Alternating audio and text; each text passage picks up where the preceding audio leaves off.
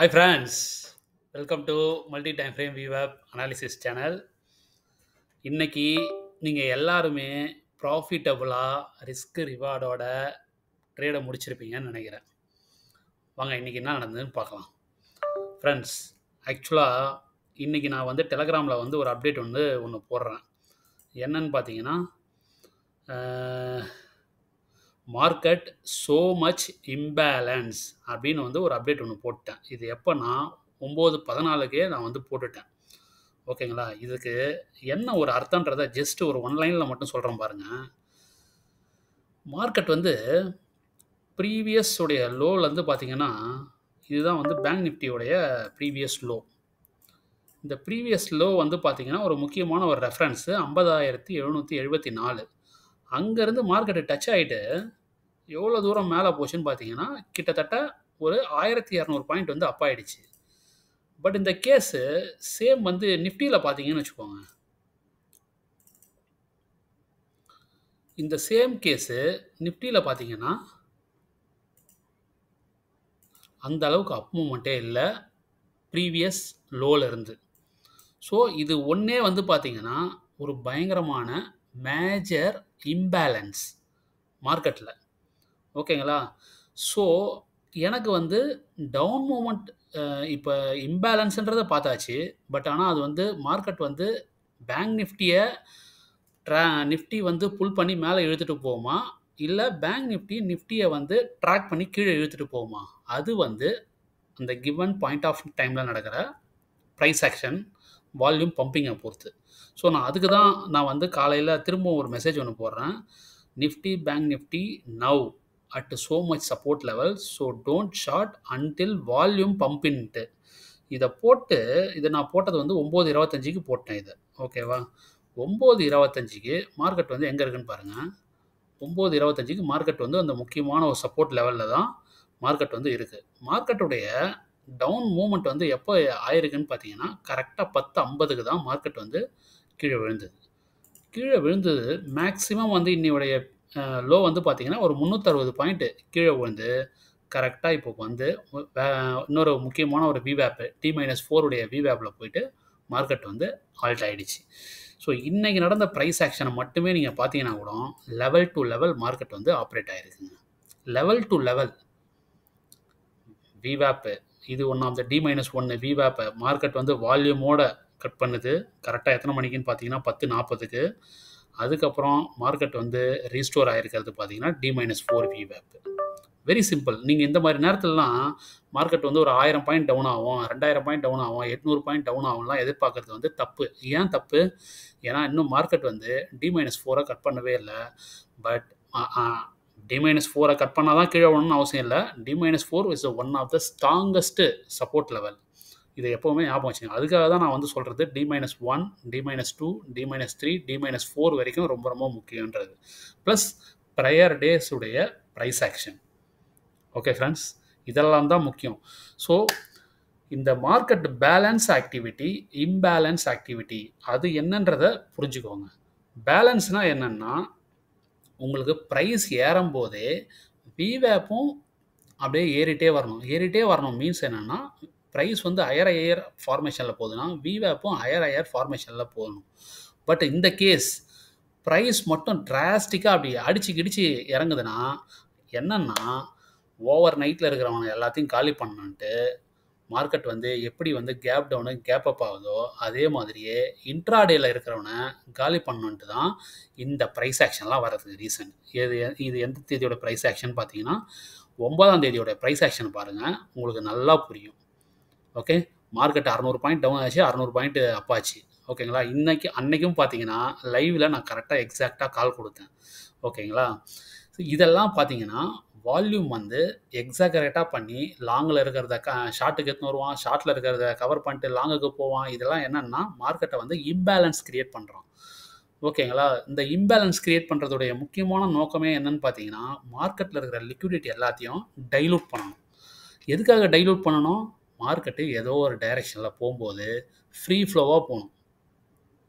அவனுக்கு இடைஞ்சலாகவே யாரும் இருக்கக்கூடாது. பெரிய ஆளுங்களுடைய மணி உள்ளே வரும்போது அதுக்கு உண்டான இப்போ ஆக்டிவிட்டி தான் பண்ணிருக்கான். ஓகே, இது நிஃப்டி பேங்க் நிஃப்டியில் இஎஸ் மினி ஃபியூச்சரு அதுக்கப்புறம் வந்து நாஸ்டாக்கு என்ன நடந்திருக்குன்னு பாருங்கள்.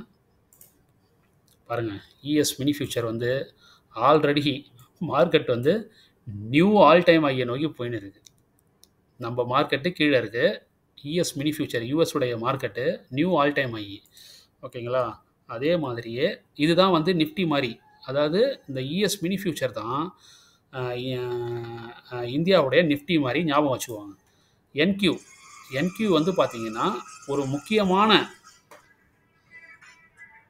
முக்கியமான லெவலை தாண்டி இப்போ வந்து அதோடைய ஆல் டைம் ஐலேருந்து கரெக்டாக எவ்வளோ பர்சன்டேஜ் டவுனில் ட்ரேட் ஆகிட்டு இருக்குன்னா ஒரு 3% தான் டவுன் ஆகிட்டு இருக்கு. ஸோ இந்த ஸ்டாக்கும் இது வந்து எப்படின்னு பார்த்தீங்கன்னா பேங்க் நிஃப்டி மாதிரி நாஸ்டாக்ன்றது. ஓகே, ஸோ குளோபல் மார்க்கெட் எல்லாமே மேலே போயிட்டுருக்கு. அதனால தான் நிஃப்டியும் மேலே போகிறதுக்காக இவங்க வந்து மார்க்கெட்டில் வந்து இருக்கிற பாட்டம் மோஸ்ட்டில் இருக்கிற லிக்விடிட்டி எல்லாத்தையும் காலி பண்ணுறதுக்கு தான் இந்த மாதிரிலாம் டமால் டிமில் மார்க்கெட்டை வந்து ஏற்றி இறக்கிறது. அதுக்கு முன்னாடி இந்த ஹெச்விஎன்னு நான் போட்டிருக்கேன்ல, இந்த ஹெச்விஎன்னு தான் என்னன்னு பார்த்தீங்கன்னா ஹை வால்யூம் நோடு. இங்கெல்லாம் வரும்போது மார்க்கெட் வந்து டிராஸ்டிக்காக எராடிகேட்டாக மார்க்கெட் வந்து பிஹேவ் பண்ணும். என்ன நடக்குதுன்னே தெரியாது உங்களுக்கு. ஆனால் 70 to 80% VWAP வந்து ஃபாலோ பண்ணும். 70 to 80%. நீங்கள் இதனால தான் அந்த VWAP உடைய ஃபார்மேஷன் ஸ்ட்ரக்சரை வந்து அண்டர்ஸ்டாண்ட் பண்ணணும். ஹையர் டைம் ஃப்ரேம் VWAP வந்து எந்த ஃபார்மேஷனில் இருக்குது, ஹையர் ஐயில் இருக்கா இல்லை லோயர் இருக்கா?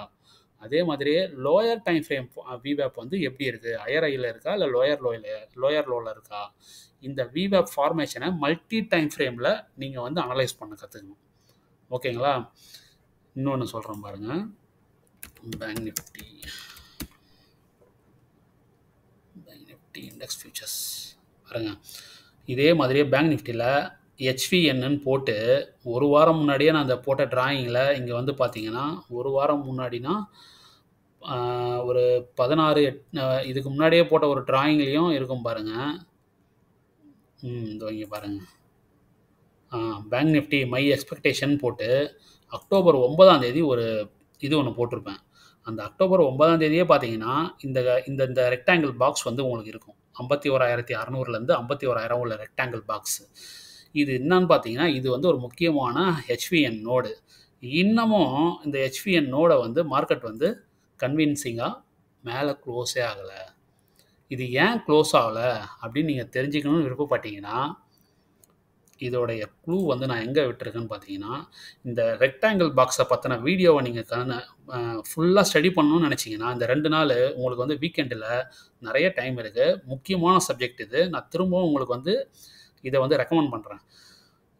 என்னுடைய டெலகிராமில் போயிட்டு பாக்ஸுன்னு தந்தீங்கன்னா இவ்வளோ சர்ச் மெசேஜ் வந்து காட்டும். இதில் ஃபஸ்ட்டு மெசேஜ் 1.8 வந்து போட்டிருக்கும் பாருங்கள். இந்த 1.8 போய் பாருங்கள், இந்த மெசேஜ் இருக்கும் உங்களுக்கு. ஓகேங்களா? ஒரு ரெக்டாங்கிள் பாக்ஸ் போட்டு மார்க்கெட்டு எக்ஸாக்டாக அது உள்ளே தான் ஆப்ரேட் ஆகிருக்குமே ஒரு 2-3 நாளைக்கு. ஓகேங்களா? நான் அந்த ரெக்டாங்கிள் பாக்ஸுடைய ஹையர் லோவையும் இங்கே வந்து தனியாகவே நான் மார்க் பண்ணியும் காமிச்சிருப்பேன். ஓகேங்களா? 30ஆம் மார்க்கெட் அங்கே தான் இருக்கும், 31ஆம் மார்க்கெட் அங்கே தான் இருக்கும். அதுக்கப்புறம் மார்க்கெட் எப்படி கிராஸ் ஆகுதுன்றதை நீங்களே அனலைஸ் பண்ணி பாருங்கள். ஓகேங்களா? அதே மாதிரியே bank Nifty box broken let's play started இது வந்து போட்டது 1ஆம். அந்த 1ஆம் பாக்ஸ் வந்து இங்கே வந்து பிரேக் ஆகிடுச்சு. நீங்கள் வந்து உஷாராக இருங்க, கேம் வந்து ஆரம்பிச்சிடுச்சுன்ட்டு. அடுத்தது 2ஆம் பாருங்கள். Bank Nifty even though 500 points gap down அவர் ரெக்டாங்கிள் பேக்ஸ் ரெஸ்பெக்ட் அப்படின்னு போட்டிருக்கேன். அதாவது 500 பாயிண்ட் தள்ளி மார்க்கெட் வந்து ஓப்பன் ஆனாலும் கரெக்டாக மார்க்கெட் வந்து அந்த ரெக்டாங்கிள் பாக்ஸ்க்குள்ளே தான் அன்றைக்கி ஃபுல்லாக இருந்தது அப்படின்னு சொல்லியிருப்பேன். அடுத்தது பாருங்கள், மார்க்கெட் அகைன் என்டர் இன் பாக்ஸ்ன்னு போட்டேன். நீங்கள் அந்த நேரத்தில் இந்த சார்ட்டை எடுத்து அனலைஸ் பண்ணுங்கள். இந்த தேதியோடைய சார்ட் எடுத்து இந்த தேதிலாம் எப்போன்னு பாருங்கள். August 16 box accept R reject அப்படி பார்க்கலாம். பாக்ஸ் வந்து அக்செப்ட்டு. அன்றைக்கி பண்ண நம்ம ட்ரேட் எல்லாத்தையும் நான் இங்கே போட்டிருப்பேன், எவ்வளோவில் எடுத்து எவ்வளோவில் க்ளோஸ் பண்ணதுன்ட்டு. ஓகேங்களா?